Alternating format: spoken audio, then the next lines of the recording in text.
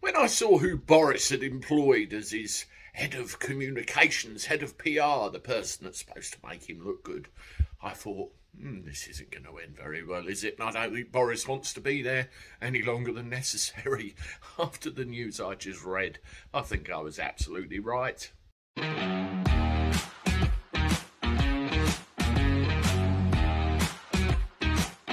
How do everyone? Welcome back to the channel for a Wednesday. Hope you're doing all right. I'm not too bad, and quietly chuckling to myself after reading news like this. We saw it the other day, didn't we? 2 new appointments, a new chief of staff and a new knee bender who's going to make Boris look good.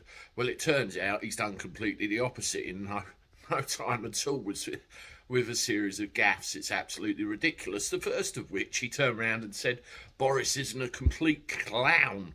I mean, you know, isn't a complete clown. Does that mean he isn't a clown, or does that mean he's just a partial clown but not quite all the way? You see what it's a play on words. They always play on words. So is he actually saying he believes his boss is maybe a partial clown? There's that one. There's the other matter of the fact that he, in the past, did a bit of legwork for Huawei or Huawei or Huawei 5G network. Chinese lot are going out the door by 2027.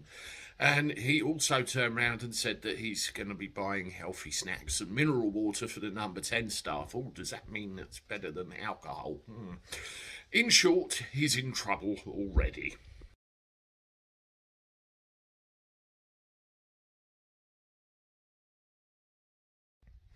Yes, apparently Boris wasn't very amused at all, loaded both barrels and gave it straight to him. Oh my, oh my, oh my. I think this guy, or whatever you call him, can do well served to take a piece of advice from the old Cabby. Shut the fuck up, sit in your office and do the job you're being paid to do. Make Boris look good. Although I can appreciate that's quite a challenge in this day and age.